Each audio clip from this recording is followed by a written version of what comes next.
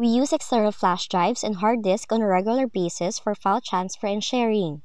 But if you're currently facing this error, here are methods you can try to fix it.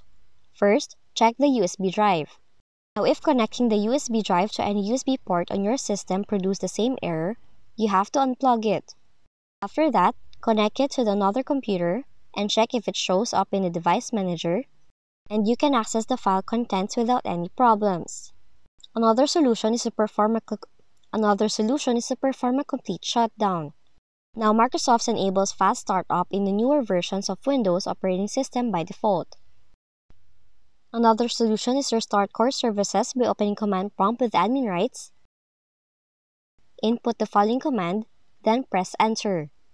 Now you have to power it again and check if you're able to access the files on it. Lastly, change the USB drive letter using disk management. Just open disk management, find your USB disk drive, right-click on it, select change drive letter and paths option, click on the change option, click on the arrow option, and click OK. Now you will see a system notification informing you about the drive letter change and mounting the drive. Then, open the File Explorer and check whether the USB drive is accessible or not. So that's how you can fix the following Windows error code for your Windows computer.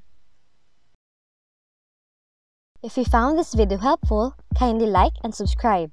You may also click and turn on the notification bell so you can be notified from whenever we release new videos.